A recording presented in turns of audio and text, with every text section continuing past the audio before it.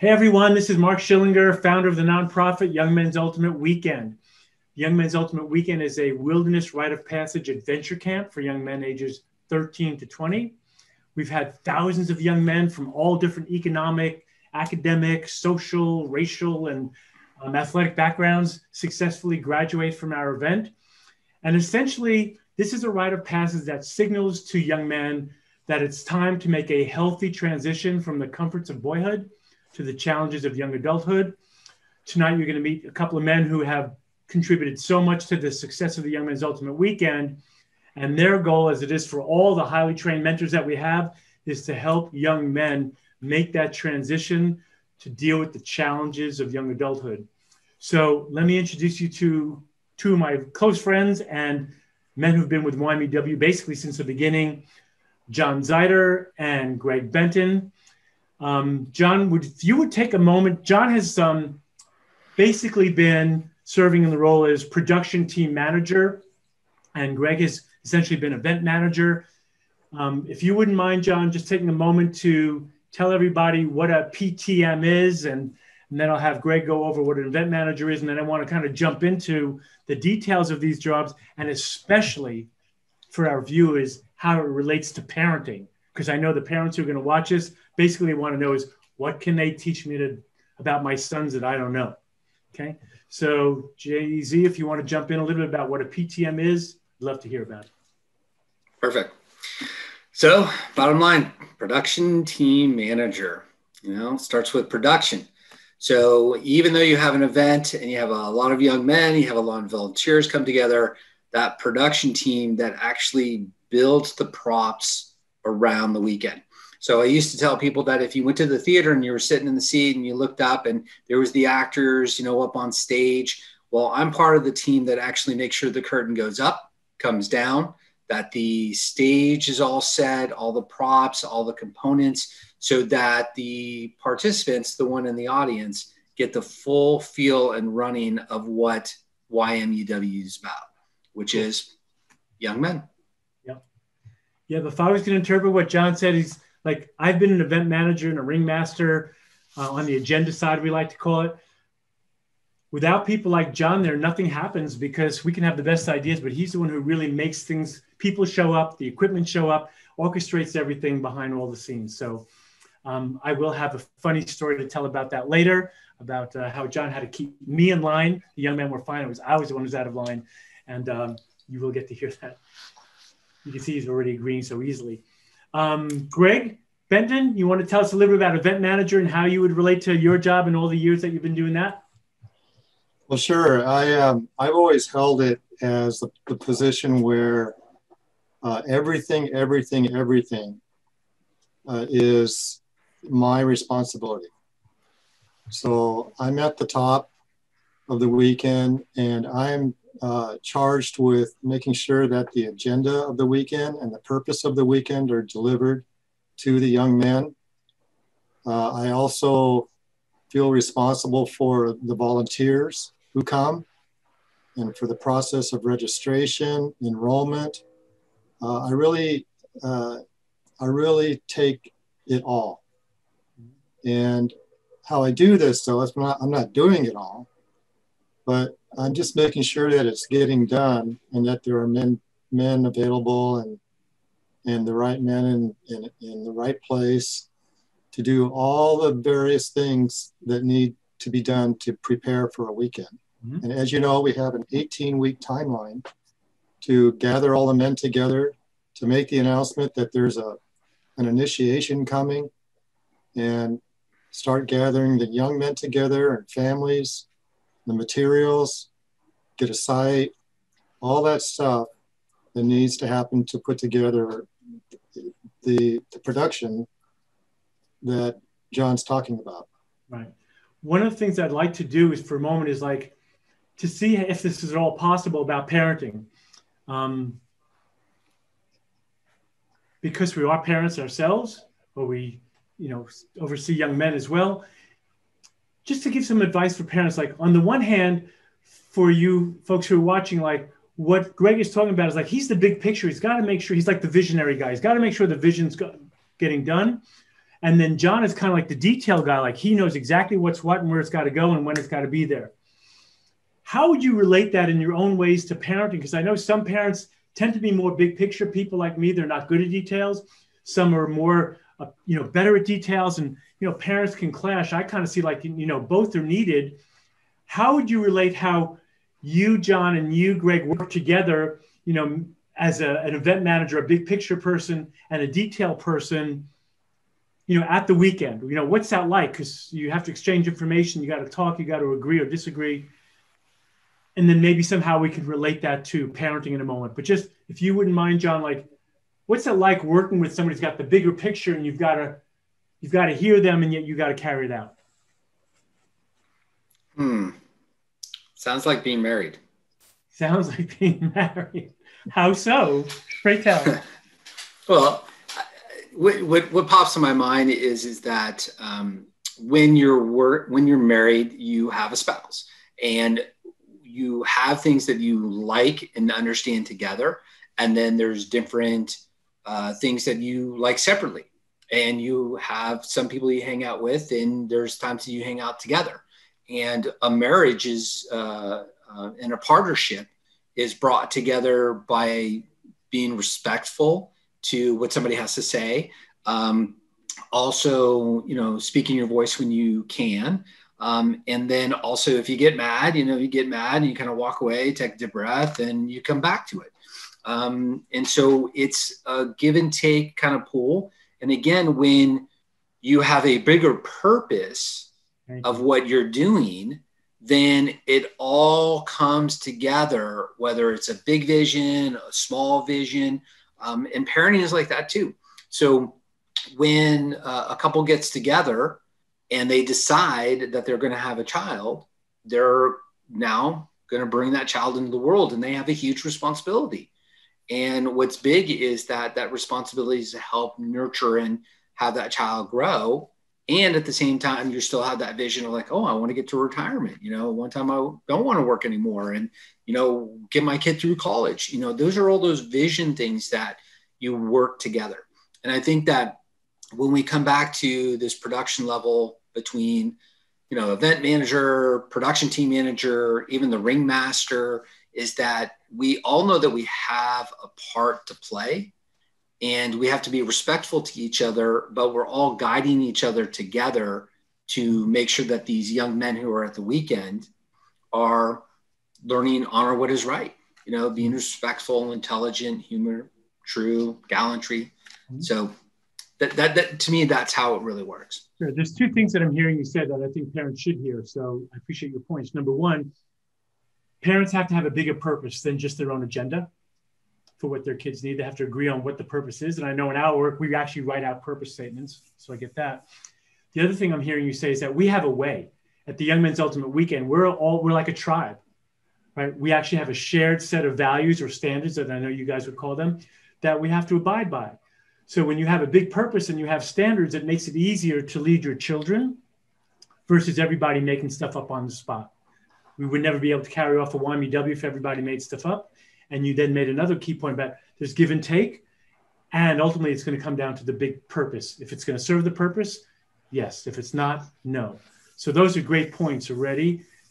Greg, for you, anything about how you see the relationship between event manager, the big picture person, and being responsible for it all, and yet nothing's going to happen without the detail person? Anything you want to say about that?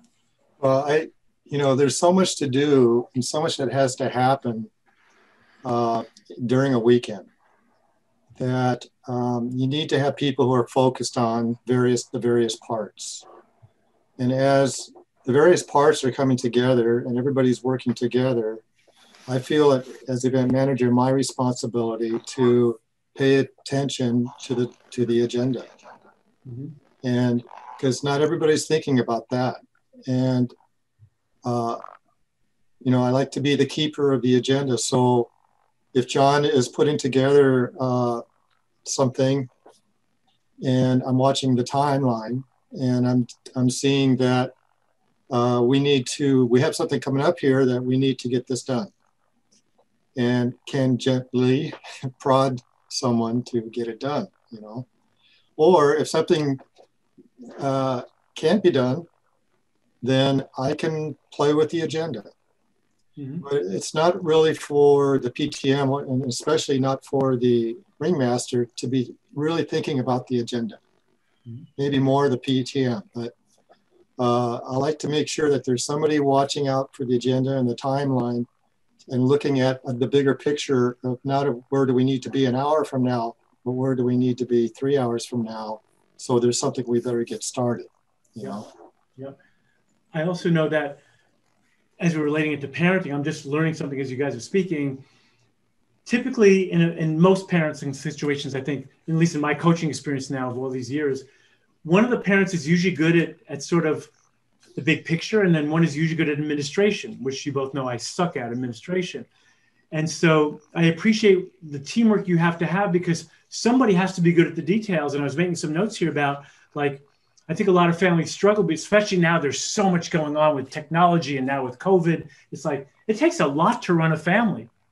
And if they don't have a way, and if they don't have a purpose, and if they don't have somebody who's good at details, it's going to be challenging. That's kind of what I'm hearing you say, Greg. It's like, you know, you have to know what's going on, you know, and right. All the parents have so much going on. We all have, as parents and, you know, individuals, we have so much going on and under so much stress ourselves. It seems like it's almost impossible to run a household if you don't have things organized well.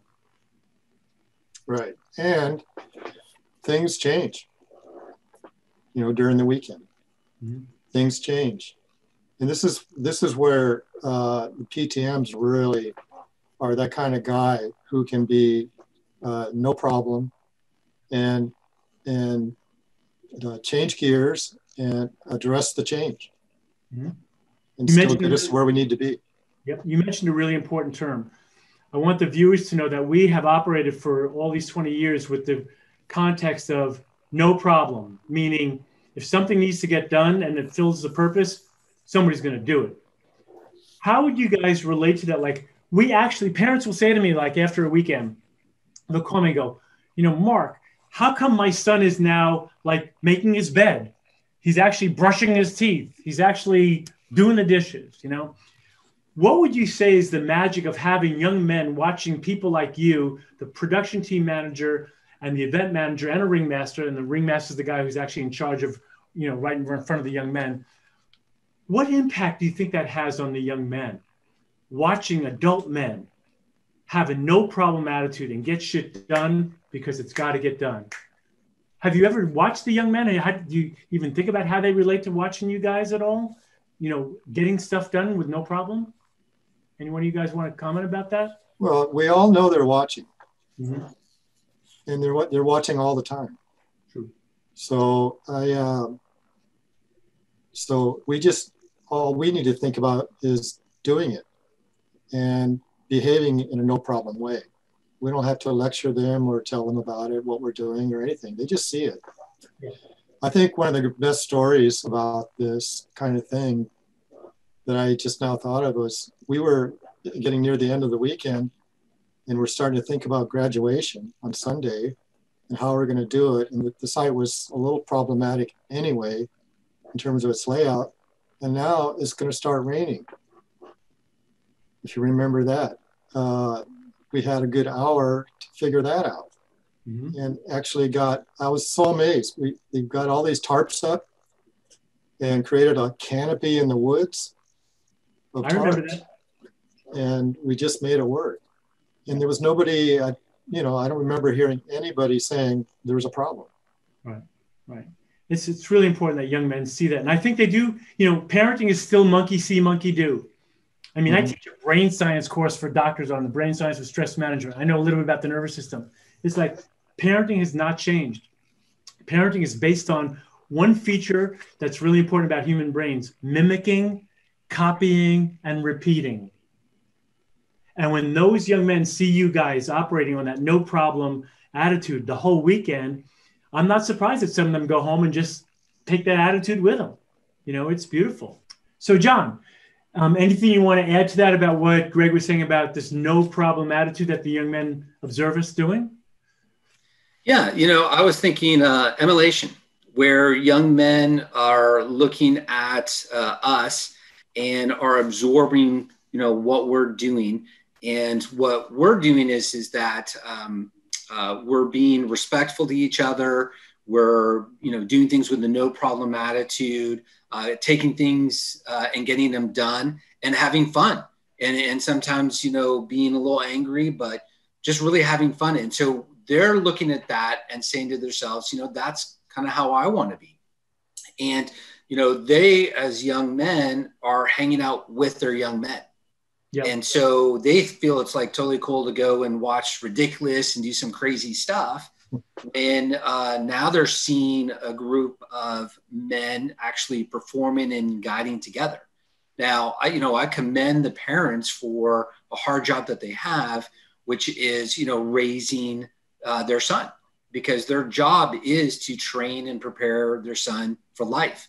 And they have to work and go shopping and cook and laundry and all that. And we are just helping that along by having that community around them. And those young men get to see what men are really doing in the community. Mm-hmm.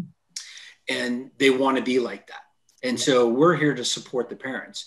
I remember, growing up, and I was out with my friends and we were just around the corner and we were doing something stupid like throwing rocks or something. And then one of my neighbor's parents, came out and said, "Hey, don't be doing that, da, da, da, da."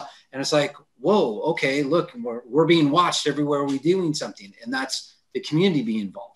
Mm-hmm. And, today, even myself, I walk my dog, and in the morning, high school, I walk past like 10 students and I would say hi to most of them. And they had their earplugs in and their phone in front of them. And I get one to maybe nod their head and one would go, "Oh, good morning." I mean, it's amazing. They're really distracted. They're being distracted. And I contend that that's the number one reason why parents are having such a hard time raising their sons now, because of the devices. Okay. Now, speaking of devices and no problem, I just want to tell a quick story here. At the very first Young Men's Ultimate Weekend, I knew that my son was going to be there. That's why we started this whole thing, because I needed help raising my son. I need guys like John and many other guys to help me. So we ended up with 205 young dudes there. We had about 60 volunteers, right? And I had this vision that when I arrived at the site, because I was down at registration, I was waiting for the last parent and the last young men to register. So I drove up and I expected to get to the site and I expected to see John Zeiter and the ringmaster, Mitch the Armand, and everybody else, like, leading the young men, right? And I get up there and like everybody's sitting and I'm like freaked out. And I look at my son and he's sitting there like, I knew I shouldn't have come to this crap. This is terrible, right? And we had this guy who was a runner, right? We never had the expression a runner, right?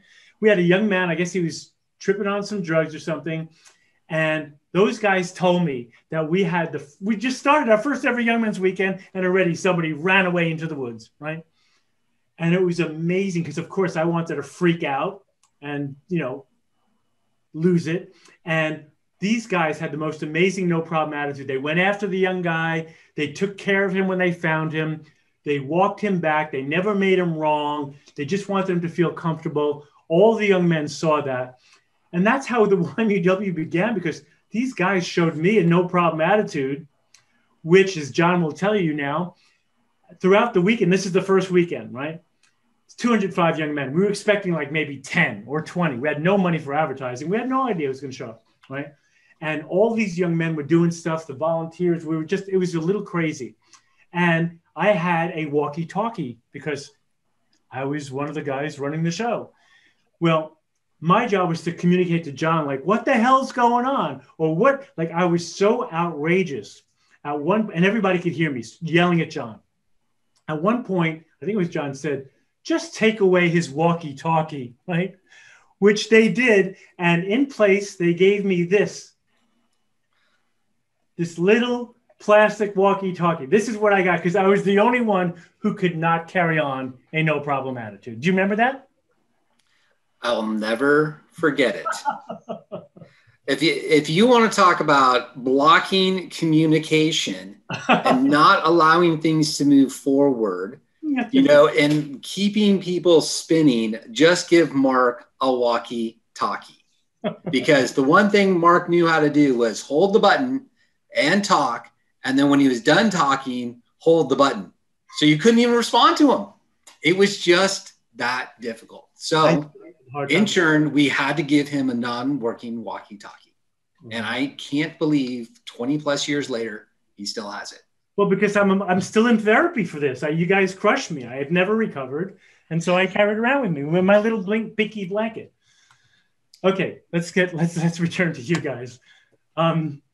You guys are in front of men all the time. Okay. Now, we know in this society, like there's some men who misbehave and don't do good by the rest of the world. I really want to ask you a serious question because you have led many men, both of you. What do you find is great about working with men, even the challenging stuff? Like what good can you say about men? Because you've been in front of men who never even met you. Now they're taking orders from you. What else do you know about men that's actually positive, wonderful? What have your experiences been working with men? And either one of you just jump in, please. Well, I would say with working with men, the number one thing that pops out is how big of a heart they have. You know, they really, really care about what they're doing and how they're doing something. And a lot of times what happens is the ego gets in the way and they have to have that, big, man kind of situation. And we all have that. And what's great about being around men is that if you really point out where their heart is, then a lot of that stuff fades away.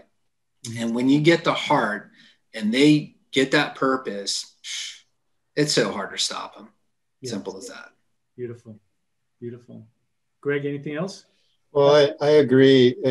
What I found from my sort of positions that I've held is that, there's so many different men. Of course, men are men, but there really are quite different bit of differences and in where they came from and their upbringing, and whatever they're dealing with in their life. And we're seeing at the productions at the YMUWs, we're seeing men who have come and we're seeing their best for the most part, because they know and they've come seeking purpose, to do something with a purpose, and perhaps even something that can be part of their legacy as men. True.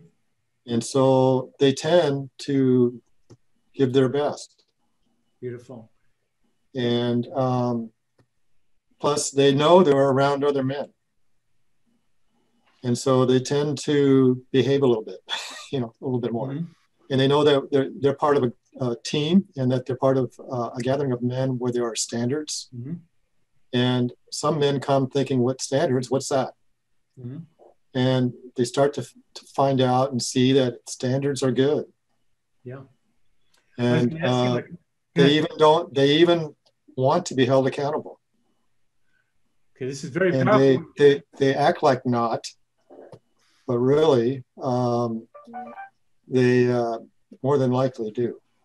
So this is so much about parenting.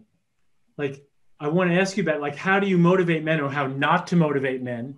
And already you're kind of answering that question, Greg. And like, how can what would you tell parents not to do? Like, what have you learned about ways not, to avoid with men? Otherwise, they're going to give you the big finger and not do it. And it's pretty analogous, I would think, to parents and their sons. What one thing or more would you say for parents not to do?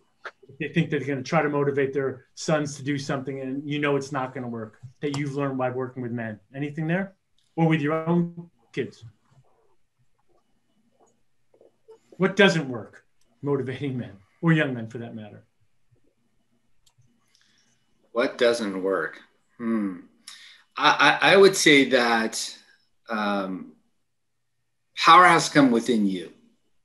And when you know that somebody is stuck or somebody is angry or somebody doesn't know what they're supposed to do, and you demand or you get emotional, and I'm famous for doing things like that. And at the same time, I'm also really good at certain points where that water just runs down the back, just like a duck, and everything that comes at you just moves slowly past you instead of fast, like a brick in the face. That kind of, situation. And so I think a lot of times for young men, they don't know. Mm-hmm. And so when they don't know, they're pausing and waiting. And so where you think they may be defiant, they're actually not sure what to do. And then some young men, they don't do anything other than scream and yell and want to throw things. And that is the exact same emotion as the other one. And it's more about your reaction to it. Mm-hmm. And so I think for me, I'll tell you a little story. We were just done with the sweat lodge, and there was one of our managers and somebody else, and the young men had left. And we had a rule that you were not supposed to smoke unless you were smoking in a designated area if you're the right age. And we were standing there, and one goes, "Hey, can I get a smoke?" And they both took a cigarette, boom, lit it up. And I gave them the most evil eye you can think of. Mm-hmm. And they kind of paused and looked at me like, "What?" And I said, "No smoking." Mm-hmm. And I turned around and walked away. And I've never seen somebody put a cigarette out as fast as they did. And probably 2-3 hours later, they walked up to me and thanked me mm-hmm. for reminding them of the standards and that their addiction was overcoming their purpose. Right. So I hear you. I'm identifying a couple of things because I appreciate what you're pointing out. When we train mentors, we always say, like, don't nag the young men, right? No nagging, right? That's what I'm hearing you say in part. And also respecting that a young man may not know and not know how to ask for help. So one of the things at the YMUW, I know that we're always preaching is like, ask for help, including many times at the weekend. We'll hear shouting in the middle of something going on. It's a man way in the woods shouting out for help. So I appreciate that you're saying, like, sometimes they don't know what to do and they won't ask for help. We won't beat them up. We won't nag them. We'll just try to give them the space to ask for help. And then you said the last thing with your smoking story about, I think young men respect certainty. And I think adult men respect certainty. So if you're a parent and you're vague, you're wishy-washy, you're making shit up on the spot, I don't see men or young men that I coach respecting that. So that's how I'm taking your story about the certainty. Yeah. You were certain, and that was it. And that's all the guy needed, and that was done. What I liked about it was that John just stated a fact. Mm-hmm. And there was no, I don't know about the look, but there was no judgment mm-hmm. in what he said. It's just a fact. And you respected another human being's autonomy. Right. And oftentimes when we do those, in parenting, especially that other thing, that is anything that's going to give the perception of reducing their autonomy, they're going to rebel against that mm-hmm. because they're all about autonomy. And so John let them make a decision on their own based on a fact that they were given. Beautiful. Right. So you stated it, and then they got it, and they just did it. Because here's what I find being at the YMUW, and we've talked about this before, like, they just want to be like dudes. They just want to do the same things as adult men. We want to brag. We want to boast. We want to be at our best. I think you were saying that before, Greg, like they're on their best behavior. Like they want to conquer. They want to win. And I think what we do really good, especially you men in your leadership positions, which, as you said, they're watching all the time, they want to be the big dog. And they need to be around men like us who are the big dogs, but we're doing it with fun, but we have these standards, and we're all making the standards. So I'd love for you to speak to this thing about standards and no special cases. I think this is important for parents to learn. At the YMUW, when you guys are leading stuff, you may have one or two volunteers saying, well, I think we should do it this way, or I'm not going to do that because. And if you're leading and we need to go in that direction, you're not going to make a special case. And I think parenting right now, there's too many parents making special cases or allowances for their kids and break their own standards. So I'd love for you to speak to that a little bit about how you can't always make a special case if you're going to lead your family or the YMUW in the right direction. Any feedback or comment about that? Wow. Special cases. Special happens occasionally. Right. Occasionally. Occasionally, like you have a special event. You have a special birthday. Things that, and part of it, I think what it is our society is saying that we have to be unique, we have to be special, we have to be different so that we could be, on top of everything else. Because being normal and being similar to everybody else is no longer the status quo. Okay. I don't even know a good example, but ultimately, I think that we all love our children and we want them to be better.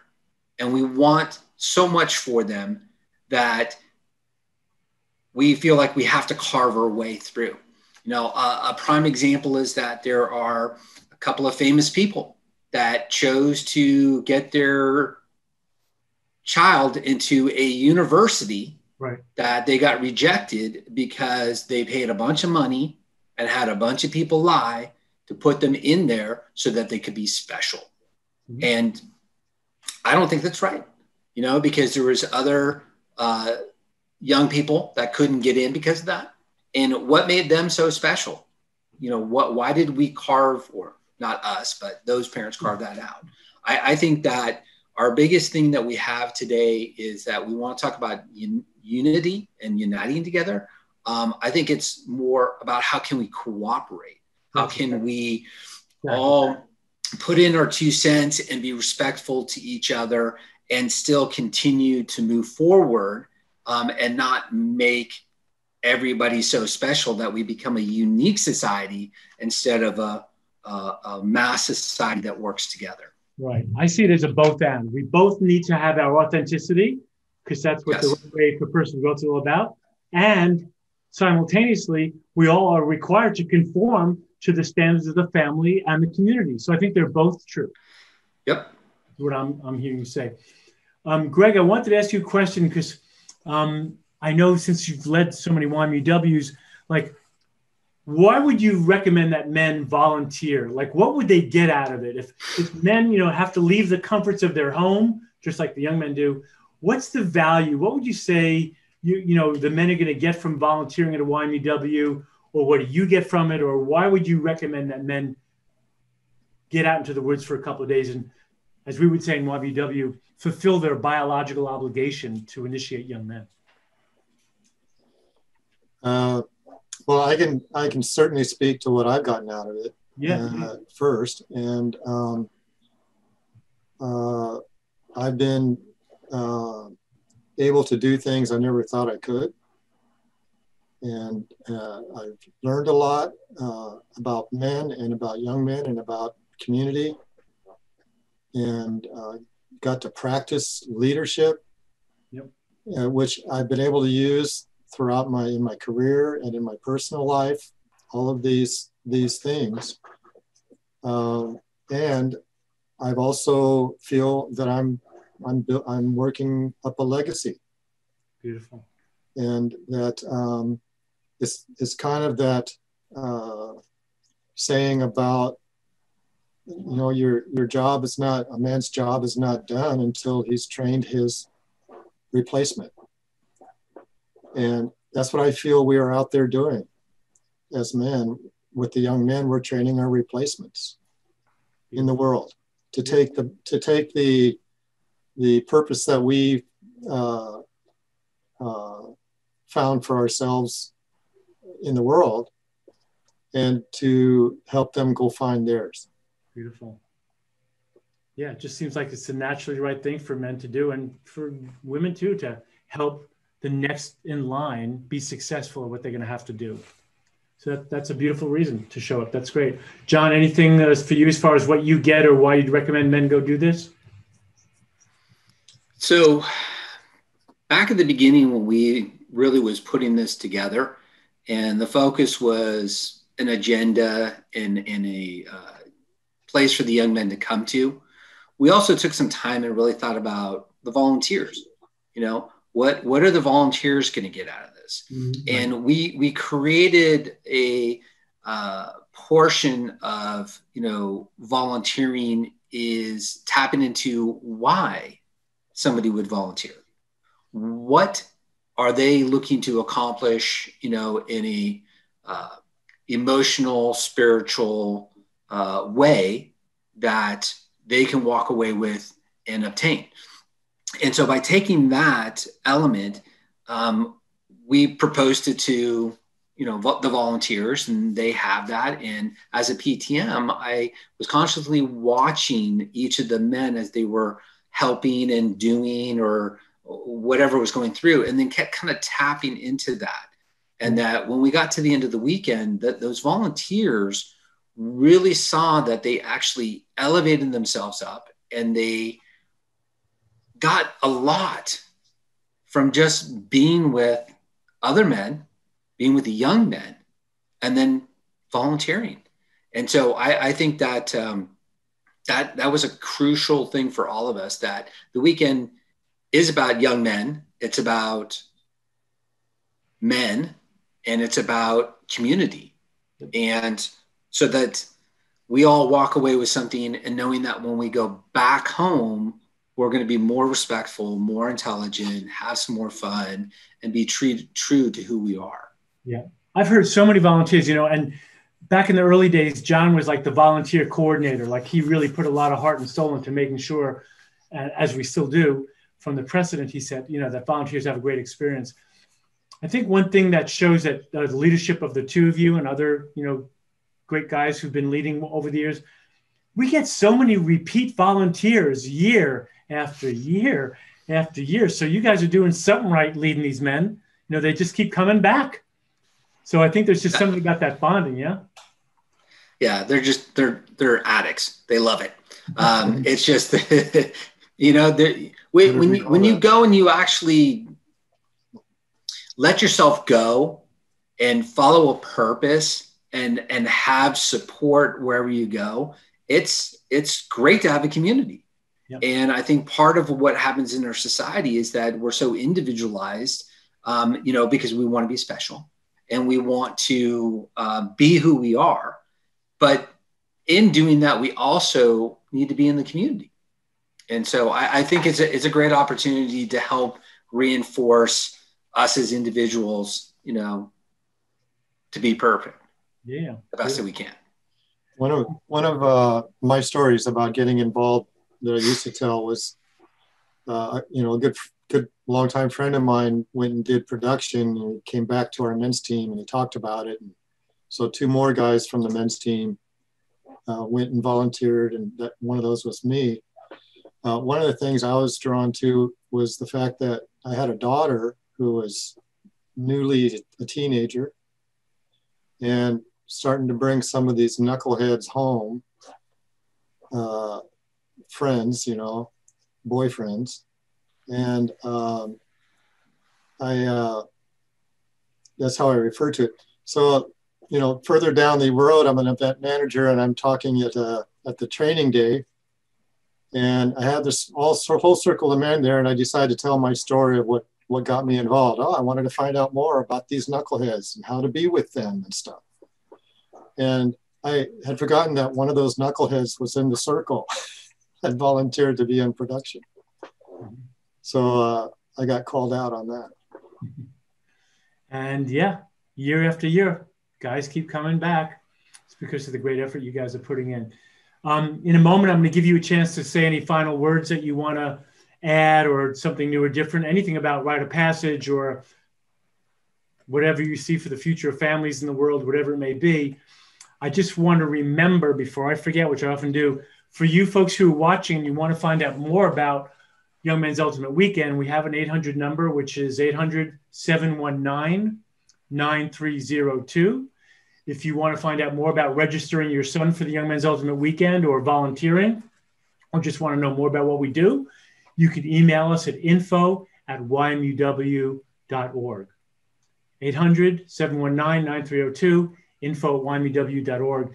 Any one of you want to have any final words or any thoughts or anything you want to say about anything related to the work we're doing or where the world is going or whatever you think needs to happen to make it a better place? Anything? Well, I'd say this. I'm not going to say about where the world's going because I don't know where it's going. But I would say that Young Men's Ultimate Weekend and a rite of passage, as we talked about it, is a great opportunity for young men and women, to help, because we are really just looking at it as a stepping stone, for that young man who's a boy to become a young adult. And I even find today still young adults that are 15, 16, 18, 20, that people still keep calling them kids, and kind of treat them at that level. And I remind them all the time that no, they're young adults, because by the time you're in high school at 16, you're already writing papers and you're doing research and you're going to work and you're playing a sport and, you got your studies. I've sat on a scholarship committee and just reading the resume of these young adults who are going off to college are way more prepared than I ever was going off to college. And, college was an eye opener, which a lot of us know it's tough freshman year. But the tools that we're helping for these young people, as well as the tools that you as parents are bringing to these young people, are what is going to help them get through freshman year in college. Mm-hmm. And by the time that they're sophomores and juniors, you will realize how much your hard work and our support have actually prepared them for life. Sure. And that's probably why YMUW works. Yeah, I know. I love the parts where young men will come to my office here and just say, Doc, I want to thank you. And I'm sure you guys have had somebody do that with you too. It's so goosebumpy, tear-jerking, rewarding to have a young man come up to me and say, I did the weekend 7 years ago or 10 years ago, and it's been a life changer. I'm married now. I have kids. All three of us on this call know young men who feel that way about YMUW. So I appreciate what you're saying there. It's like we really help move them in the right direction. How about for you, Greg? Anything you want to say about rite of passage or the work we do or anything? Yes, I've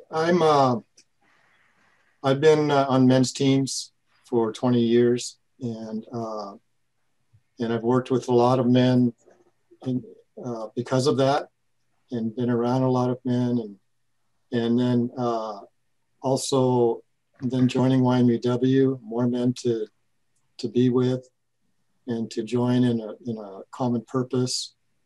And out of all that, I have to say that, and I have said many times that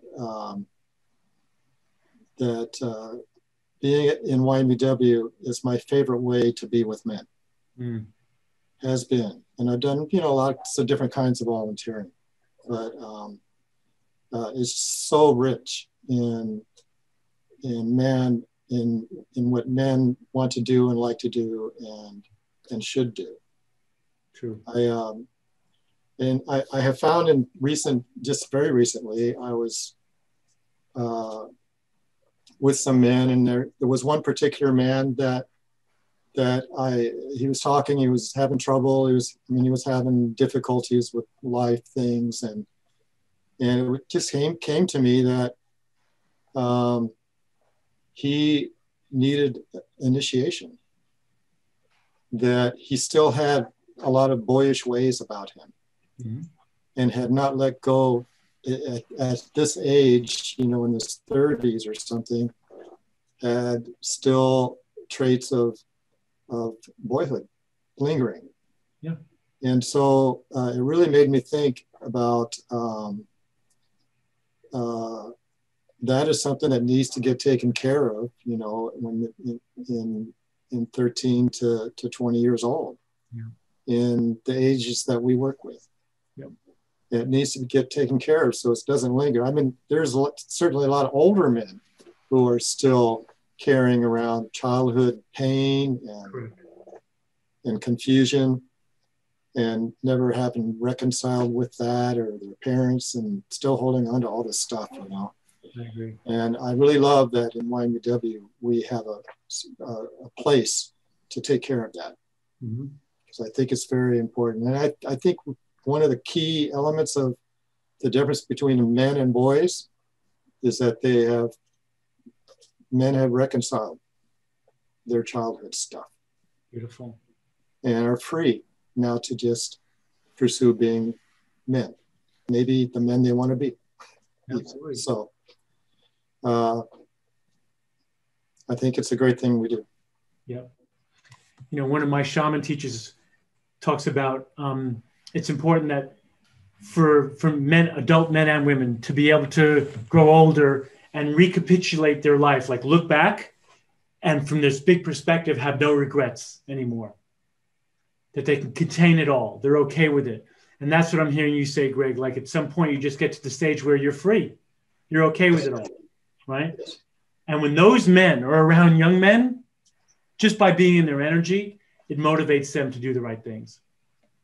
So what you're saying is profound and true. And we need more men in the culture to go through adult male rite of passages, like the three of us. We've been through rite of passages as adult men. And Yes. when you get more men who've gone through rite of passage as adult men, then they're inspired, they're educated, they're motivated, and they know how to then initiate young men. So that's what I'm proud about YMUW. We have a lot of initiated men who are initiating young men. And I think once the culture is saturated with that, we're going to see way better things happening in the world. I think it'll be way more safer, way more productive, because the men are happy. They're whole with themselves. They're not acting out their stuff, as you're hinting at 60 years of age. And I think that's one of the best things that'll be for rite of passage for young men and young women, that you'll have mature, healthy adults, and they'll do right by the world. That's what I see. So thank you guys for being here. I love you both. You guys are just awesome for all the work you put in and continue to put in. And thank you, viewers, for making the time to watch this. Again, if you want to get in touch with us, 800-719-9302, or email us at info@ymuw.org. Thank you so much for watching. Good to see you. Thanks.